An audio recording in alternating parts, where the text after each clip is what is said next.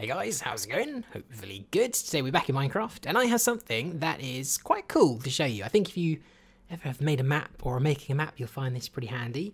In fact, I actually have been meaning to make this tutorial for ages, but I actually forgot about it. So, what I have for you today is a way to create custom GUIs, graphical user interface. Or is it general user interface? I never really know. It's one of those though. But yeah, we got that today and they're pretty damn neat. So let me show you. Okay, so we'll start with this one over here. We have a couple examples, but this one is where we will begin. This right here is a special crafting table. This is the super crafting table, and you'll see why. So, I've seen quite a few examples where people try to create custom crafters, often with something like a dispenser or a dropper, where they'll just use that as the crafting grid, which is pretty neat, but I wanted to make something a little bit bigger. So what we have today is the super crafting table, which is super because it's got a 5x5 grid. Now, this doesn't actually work, this is just an example of the GUI, but as an example, you can just plop some things down in here, and that could craft something really quite big if you wanted it to, but it's just a prototype at the moment. But if you actually take a look at the screen, the entire inventory, the entire interface is different and custom, and this actually applies to all of them. So let's take a look at the other examples. So the next example is a shulker box, at least on the outside. On the inside it looks a little bit different. Alright, so let's take a look. In here we have some kind of mystical container, I don't know. I can't really read the language, but again, this is completely different from before. This only can hold about 7 items, and there seems to be some kind of weird ritualistic thing going on here. Let's take these out so nothing bad happens. But yeah, that's another example of a different container. Pretty neat. And the last example I have to show you. So this next one is pretty interesting. Now, of course, this is to create custom GUIs, and that's, not just limited to containers and custom crafters or anything. You can really make anything you like. Anything you put your mind to, you can probably make. This is very, very flexible.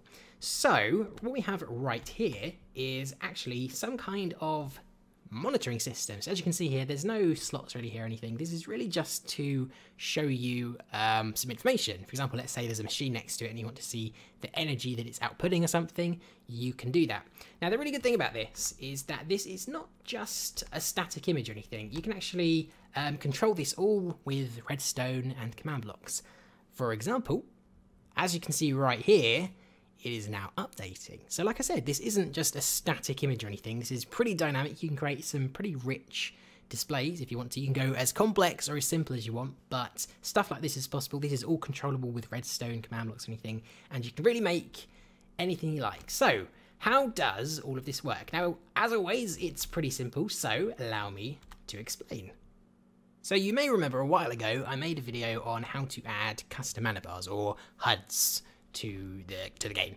So this actually works pretty similarly, but in kind of a different context. Right, so what we're not actually doing is we're not just retexturing the container GUI, because otherwise that wouldn't be very flexible really, but that's not what we're doing. What we're actually doing is, as always, we're taking a special item and we're changing it a little bit so it looks different. So this is what the GUI is right here. This may look like a bit of a glitch, but what this actually is a diamond hoe, if I can find it in here. There we go. So this is a diamond hoe that has been retextured to hell and back, and now it looks like this. Now you'll see that we actually have 2 pieces. So we've got this one down here, and we've also got this one over here. So 2 pieces, one for the inventory, one for the container. So what we do is we take these 2 pieces, like so, and what we do is we actually put them in the container, and we place them, where are you? Right here. And we take this one right here, and place like that, and they slot in perfectly to display something else. So this is pretty easy to do, although this is quite tricky to fine-tune. Obviously, this has to be pixel perfect, and there's a couple issues as well. So if we take a look, you'll see that this is the item before I've warped it, and you'll see that where there is overlap, you can't see the other items in the inventory, they hide behind it. So you actually have to move it very, very, very precisely so that the other items show through, and that's kind of tricky to do. And there's also the fact that you probably will notice that these are pixel perfect. So if I just, whoa, that's a big It's a big old GUI.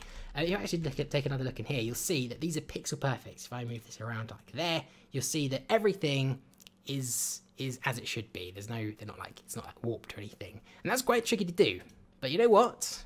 Like I say, I'm generous. So I will save you the hassle. I will give you the resource pack and a sample so you can actually create these pretty easily yourself, because I'm just that nice. I'm just that nice, guys. But anyway, guys, that is pretty much all there is to it. It's pretty simple, but it's pretty effective as well. I think it's pretty cool. I do hope you enjoyed this video, guys. If you did, a like is, of course, always much appreciated. Subscribe if you're not already. Thank you very much for watching, and I'll see you next time.